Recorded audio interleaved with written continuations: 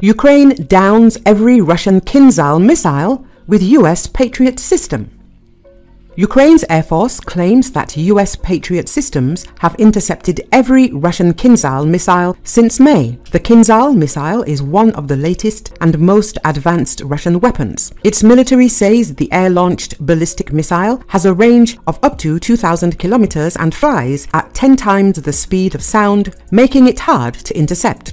A combination of hypersonic speed and a heavy warhead allows the Kinzhal to destroy heavily fortified targets such as underground bunkers or mountain tunnels. The Kinzhal, which means dagger in Russian, is one of 6 next-generation weapons unveiled by President Vladimir Putin in 2018 when the Russian leader boasted it cannot be shot down by any of the world's air defense systems. The air-launched ballistic missile can reach speeds of up to Mach 10 or 12,350 kilometers per hour and is capable of carrying nuclear or conventional warheads. In an interview with Ukrinform, Ukraine's state-run national news agency, Air Force Colonel Serhiy Yermak said, all the Kinzhals that were launched at the Ukrainian capital city, it was announced that the Patriot air defense system was put on combat duty, have been successfully intercepted. Since the beginning of May 2023, not a single ballistic missile has reached its target in our country's capital. More than 20 Kinzhals were launched at Kyiv, and all of them were successfully intercepted, he said. The MIM-104 Patriot is manufactured in the US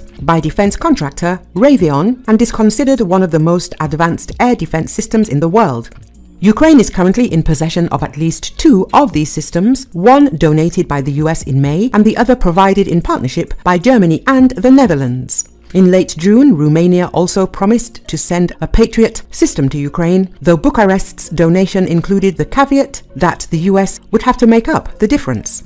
This donation is made on the condition that our country continues negotiations with allies, especially with an American strategic partner, with the aim of obtaining a similar or equivalent system. At the same time, it is necessary to find a temporary solution to cover the operational vulnerability created in this way, the announcement on President Klaus Lohannis's website read. The Patriot was first deployed by the US in the 1980s. The system costs about $4 million per missile, and the launchers cost $10 million each, according to analysts.